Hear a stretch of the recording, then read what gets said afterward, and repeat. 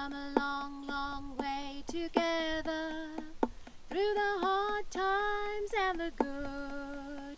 I've got to celebrate you, baby. I've got to praise you like I should. You're so rare, you're so fine. I'm so glad you're mine. You're so rare, you're so fine. I'm so glad you're mine. I was afraid to say I love you, afraid to take and too eager to give. You help me deal with what I'm feeling, with why and how I want to live. 'Cause you're so rare, you're so fine. I'm so glad you're mine. So rare, so fine. You cleared all the questions from my mind. We've come a long, long way together, through the hard times and the good. I've got to take this day to celebrate you, baby. I've got to stop and praise you like I should. Hello, it's really great to see you here at the Salon de la Vie, the last of season 2. My goodness, doesn't time fly? And to celebrate with you, I've brought you to a totally different secret garden. I'm on a location, and I hope that you have got your drinks and you're having a lovely evening where you are. I'm pretty delighted to be here, quite frankly, and my lovely production assistant V, who's filming this for me today instead of my usual partner Adrian. We're going to enjoy a lovely glass of Chablis at the end of this, so we'll push hearts to you after this show's out. So today we are going to celebrate and praise, like we should, Maya Angelou. What a fitting end to season 2. I'm going to basically punctuate, we're going to punctuate this whole episode with her poems, beginning, middle, end. So I'm going to start, and I think this poem, basically it's another one, an example, and this seems to be a bit of a theme throughout this season, of how timelessly wise the women are that we have been talking about. Every single one seems to be saying stuff to us in every episode and everything we've looked at that could be as much said now as at the time they wrote it. So here's my offering to you for the first poem by Maya Angelou in this salon. Lying, thinking last night how to find my soul a home, where water is not thirsty and bread loaf is not stone, I came up with this one thing, and I don't believe I'm wrong, that nobody, but nobody, can make it out here alone. There are some millionaires with money they can't use, whose wives run around like banshees and children sing the blues, and they've got expensive doctors to cure their hearts of stone. But nobody, nobody can make it out here alone. All alone, all alone. Nobody, but nobody can make it out here all alone. Now, if you listen closely, I'll tell you what I know. Storm clouds are gathering. The wind is going to blow. The race of man is suffering. And I can hear the moan. 'Cause nobody, but nobody, can make it out here alone. Alone, all alone, nobody, but nobody can make it out here all alone. Which is why it's been so amazing to do these with you. So that's my first dedication to you for this salon. Now I'm going to let Kudzi and I have a little chat. So cut 2. Kudzi's a huge fan of Maya Angelou and has lots of interesting things to say about her. One of the things she talks about is the sexual abuse and rape of Maya as a child. So this is just a little bit of a trigger warning. And that whole passage that she talks about, you can find out more about and kind of clarification on, in Maya's first autobiography of her many, I Know Why the Caged Bird Sings. Or join us after the chat if that's a little bit too close to home for you, but I think it's only touched on. Kudzi has many other interesting things to say. See you in a minute. I thought I knew what Maya Angelou did because I had read her poems as a young feminist, a young not thin feminist, and been like, oh, thank you for this manna from heaven, you know, I rise and phenomenal woman. And then obviously got a bit older, and also as really she was talking about the experience of being a black woman in particular, which I didn't know that when I just found them in books of feminist poetry and read them and kind of greedily absorbed them because they spoke to my experience of what I hoped was in store for me as a woman, that, you know, I felt like in every other story wasn't there for me as a woman because I didn't fit a convention that showed that story. But of course, then you look at her life and go, oh yeah, she did way more than that. She didn't just exist to give phenomenal woman to me as a fat child.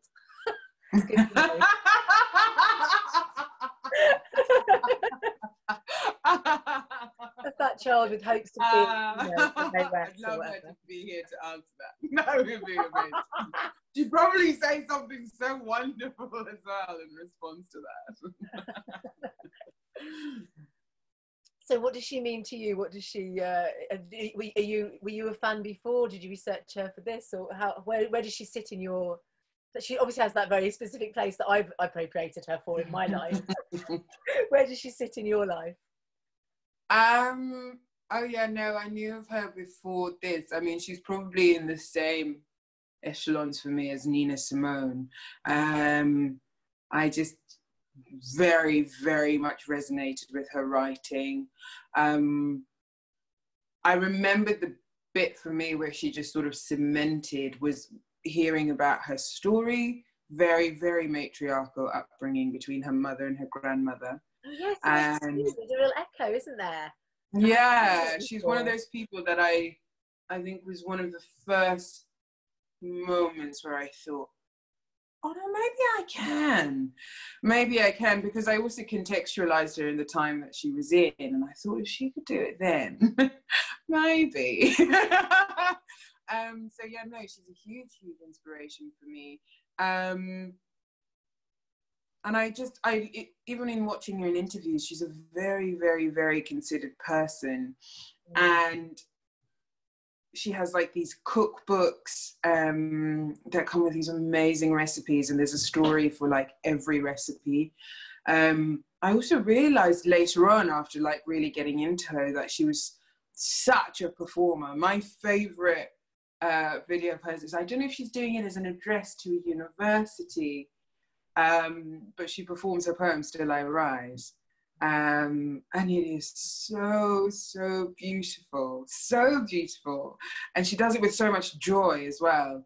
But her life is very interesting, you know, being a young mother, growing up in a matriarchal home, the way she traveled, wanted to be a singer and a performer, and just there was just so much to her. And then, yeah, in her writings as well, she's just extraordinary. And I love the poem she did for Nelson Mandela's funeral as well. I think it was one of the last ones she ever wrote. Well, that was published, should I say. For all I know, she wrote till the day before she died. But I wasn't there. But yeah, no. She really means, and also she was tall, which was very important for me. She's very tall. Ah. Yeah. You're tall. I'm tall. Tell that about this because we're sitting down. Because we're sat down. If we were sitting next to each other, it would be really obvious, wouldn't it? It would be. When we hopefully one day we'll do a show where we stand next to each other and everyone go, oh, Becca's or they might just go, well, Becca's short, because both of us are true. But yes, there was something about her that, and I mean, I think this is why it's so important tying in things like the single story, what you see around you and who you see making it possible. Because I grew up admiring massively, just going off tangent slightly, you know, people like Bette Davis, Katharine Hepburn, anyone to me who railed against the system. This is what I've now realized later on in life. I think it was because I was so inherently such a goody two shoes, because I had to be. It was essential to my survival to play by the book. And yet anyone I massively admired or felt a kinship with had like gone past the point and allowed themselves to rebel. And for me, in Maya Angelou, it's just so many either contradictions or just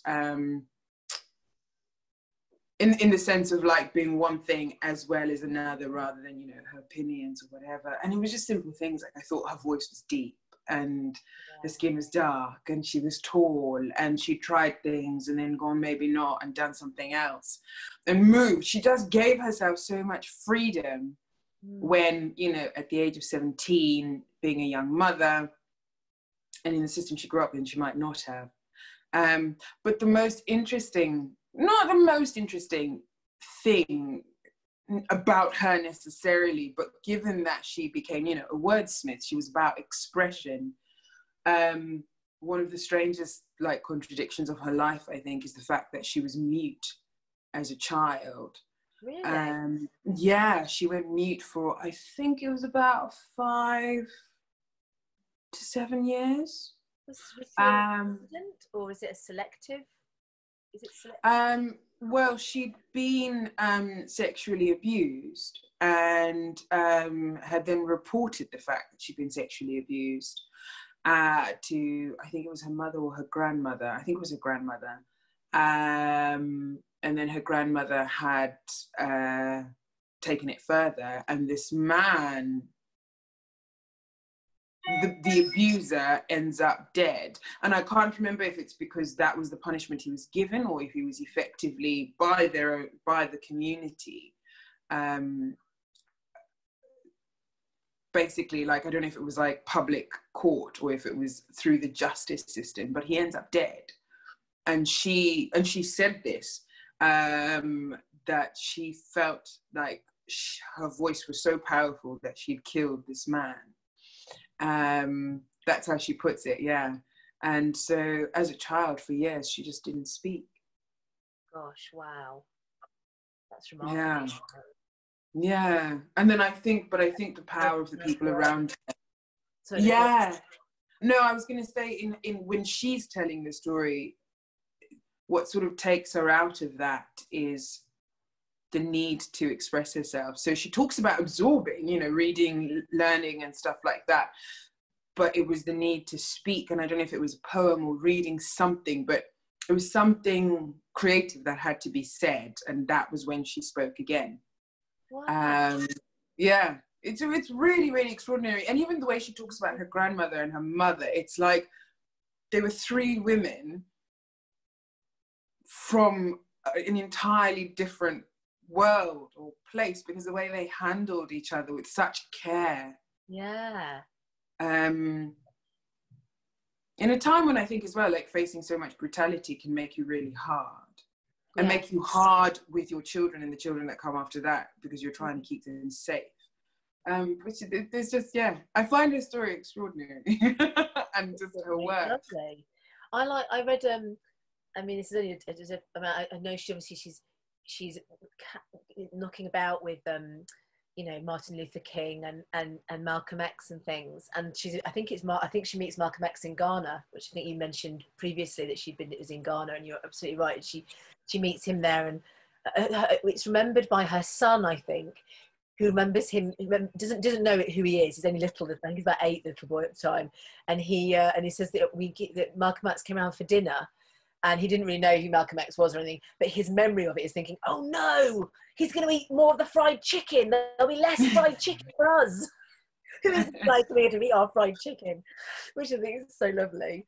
But yeah, she when there's this great story as well about her being asked to sort of, I think, look over a load of Martin Luther King's left work and how when she's quite old herself, it's like in the 90s, I think, where she goes to a university to help take care of his legacy, and they've got a statue, they've got a lot of his work there, and she's going to help catalogue it and stuff, and there's a statue, and I don't know what's on it, but she just like basically says that quote that you've got on your Martin Luther King statue makes him sound like an arrogant twit. And he wasn't. So it was off. And I think she gets this quote taken off somehow. Which I And think, was it was so the university had chosen to commemorate him with this like quote, and she was like, who knows what, but she didn't feel like it represented him. It made him sound like an arrogant twit, apparently. So she, I think she managed to get it changed, which is amazing. I love that. I tell you what, the weirdest. This is the last. I think this is my the last and weirdest fact, possibly the whole season, which is that when I was growing up again in my ostensibly very very white childhood, very left wing, very working class. Like my parents were working class socialists. My mum was a Greenham woman and a radical feminist, and my dad was a fantastic pro-feminist ally. So there was lots of politics, but we were very white. We were living in Camberley. Like when did I meet a black person? Gosh, not Clement University, probably even. Like so it was a very white childhood. And there's a kids song within that by a performer called Bernard Cribbin. I don't know if you've come across Bernard Cribbin. Kind of another part of sort of growing up in the sort of 70s would be that there's this lovely comedy chap. I think that he's survived the horrible cull of kind of U-Tree. I don't think he's any of that's touched him. He's one of the nice male comedians that's left. Right. To our job. Didn't have all dust on him. Yeah, not all that. So he's one of those ones you can still think, oh, Bernard Cribbins, that's nice, you know. And he used to do a song called Right Said Fred. And Right Said Fred is all about painters and decorators, and it's all like it's the play that goes wrong, but in a song. And it's like, oh, right said Fred, better have another one. And it's all a bit like this. It comes out of a kind of slightly kind of music hall-y, and it's like a comedy song, a good old-fashioned English comedy song. Anyway, so that is like would be on lots of children's tapes when I was growing up. And he was very loved as a kind of entertainer of doing animals' voices and doing Jackanory and things like that. Anyway, about a year ago, I was doing a lot of work on the Mitfords, and I'm a big fan of Jessica Mitford, who was very involved in the civil rights movement actually in America, and is a fantastic commie and generally a good egg in a very right-wing family. Call it the story. But essentially, he sends me a version of. He's like, I'm really weird. Found this about Jessica Mitford.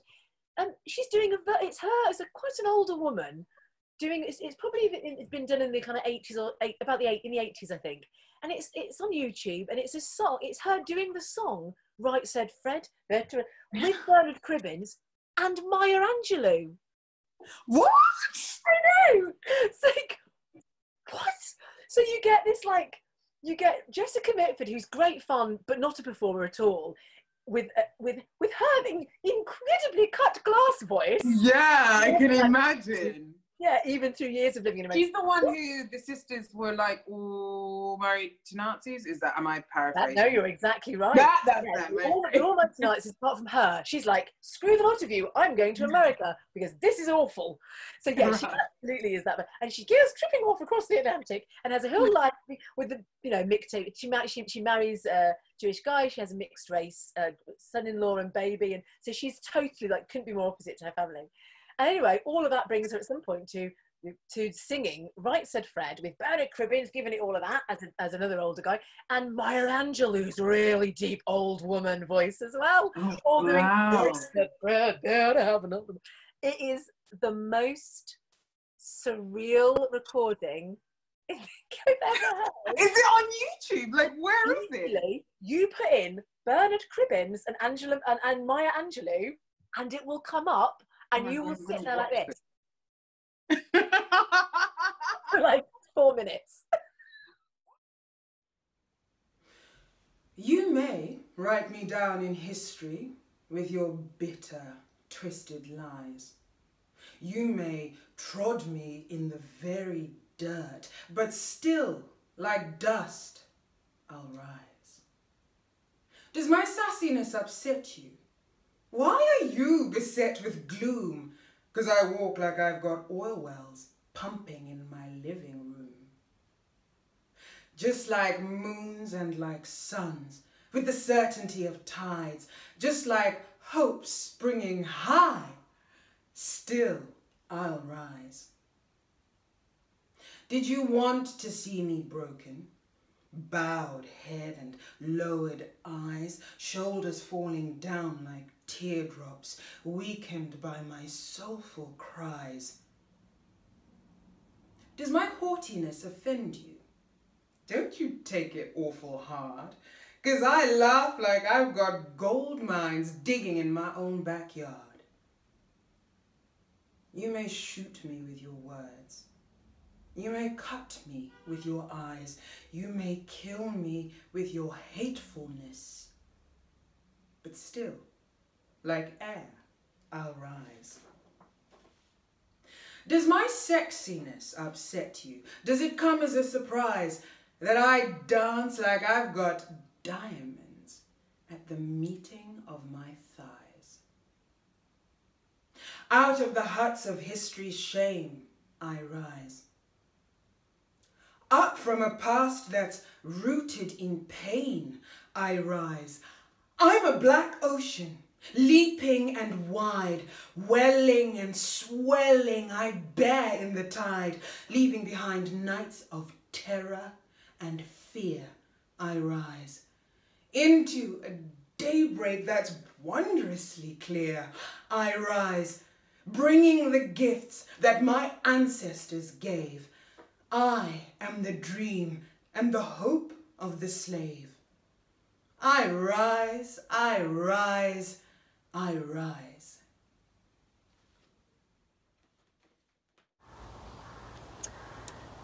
The amazing Kudsy there reading the amazing Still I Rise.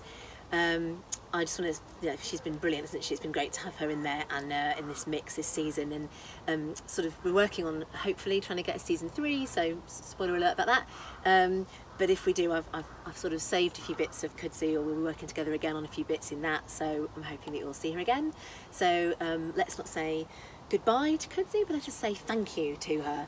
And also let us say thank you to Rosie, who is letting me be in her secret garden, which I am absolutely loving. This is dedicated to her, this next song. And I'm kind of going back to the beginning with this song because it's Billie Holiday, where we started this season. But it really speaks to all of the women that we've been looking at in this season, their kind of independence and their fierceness of spirit, and getting down to brass tacks what they knew they needed to do to making their own way and their stand. And whenever I'm reading Maya Angelou's fabulous autobiographies, this song seems to be sort of playing through them. I don't know. Anyway, this is what I'm going to play you. Them that's got shall get, them that's not shall lose. So the Bible said, and it still is news.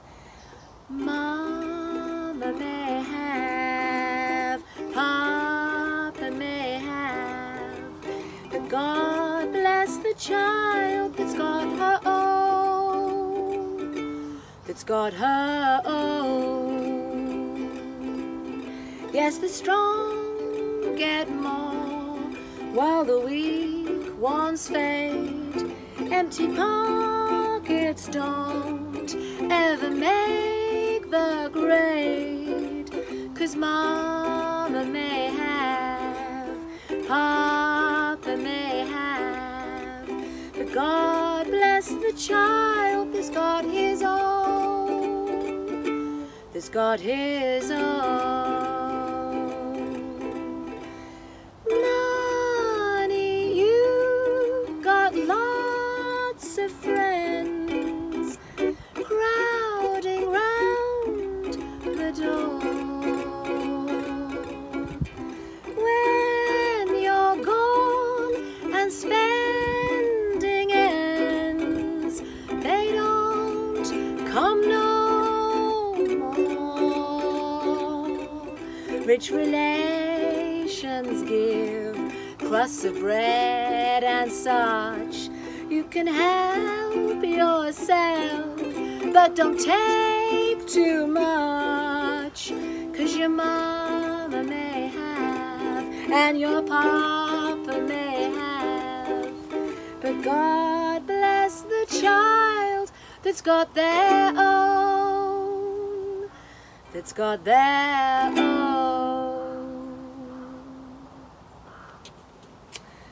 So I'm going to finish off now with the last poem that I promised you. We're doing a triathlon of Maya.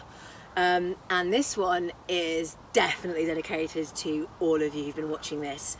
This is the poem, this is the piece of work that if you take nothing else with you from these salons that we've done together, coming out of a really difficult time, going into certainly at least an uncertain time, but going it not alone and with friends and each other, and certainly with salons and celebration. I really want you to have this and to think of this and this be about you. So here we go. It is, of course, Phenomenal Woman. Pretty women wonder where my secret lies. I'm not cute, nor built to suit a fashion model's size. But when I start to tell them, they think I'm telling lies. I say, it's the reach of my arms, it's the span of my hips, the stride of my step, the curl of my lips. I'm a woman, phenomenally. Phenomenal woman. That's me. I walk into a room just as cool as you please, and to a man the fellows stand or fall on their knees, and they swarm around me, a hive of honeybees. I say, it's the fire of my eyes, it's the flash of my teeth, it's the swing in my waist, it's the joy in my feet. I'm a woman, phenomenally. Phenomenal woman. That's me. Men themselves have wondered what they see in me. They try so much, but they can't touch my inner mystery. They say they still can't see when I try to show them. I say, it's the arch of my back, the sun of my smile, the ride of my breasts, the grace of my style. I'm a woman, phenomenally, phenomenal woman, that's me.